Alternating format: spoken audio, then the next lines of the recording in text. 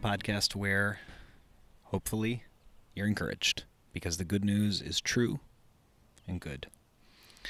Walking through the Bible 5 minutes at a time and looking at the book of Job. And if you're enjoying the narratives of Ezra and Nehemiah and Esther, terrific. There's a little bit of narrative in Job, but this is a section of scripture that many scholars call wisdom literature. And wisdom literature seeks to answer very different questions than other parts of scripture. C.S. Lewis talks about 3 kinds of language: mundane language, which would be the language of Esther, though it's not a mundane story; scientific language, which would, for the Bible, would be theological statements like the book of Romans; and artistic or poetic language. And Job falls into that. Even though there is narrative to it, it is mostly exalted poetry.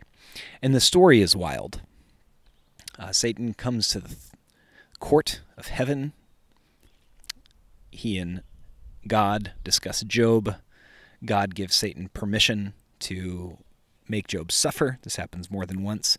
The bulk of the story is then Job's friends coming and sitting with him in ashes after his children die and all of his riches are taken away.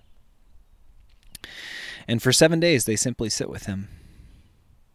And then they start to say some of the worst things about God in truth in Scripture, namely that Job has suffered because he sinned.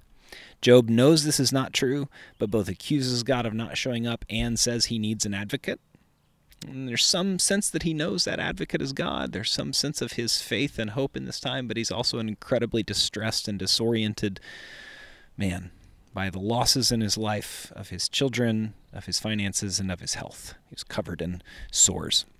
Chapters 32 through 37 are the most debated and oddest part of the book, and that's where a new person comes up, the only person with an Israelite name. Neither Job nor his friends are Israelites.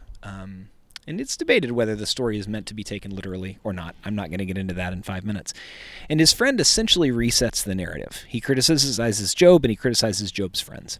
Then, chapter 38 begins with God responding to Job. God appears in a whirlwind and says to Job, "You were not there when I made the world."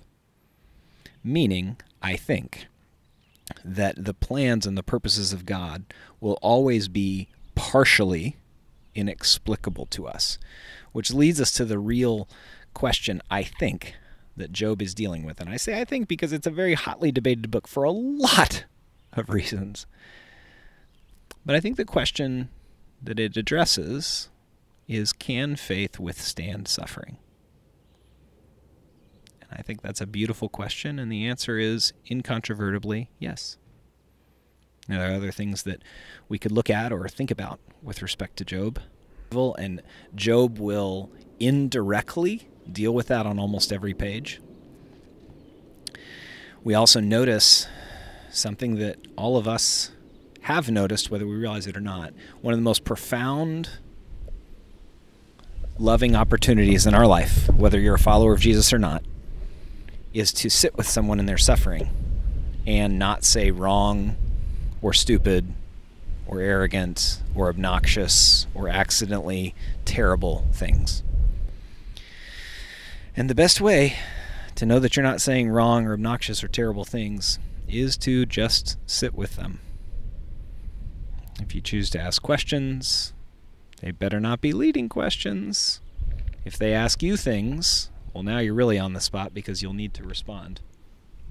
But profound, profound opportunity for us as human beings, and especially as Christians, is to simply sit with people in their grief and in their pain.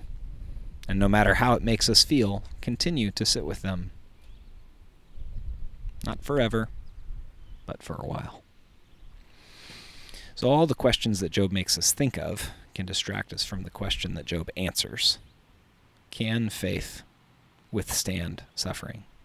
Can faith actually be that steadfast that we could lose everything and continue to believe and trust in God? And the answer, at least from Job, is incontrovertibly yes.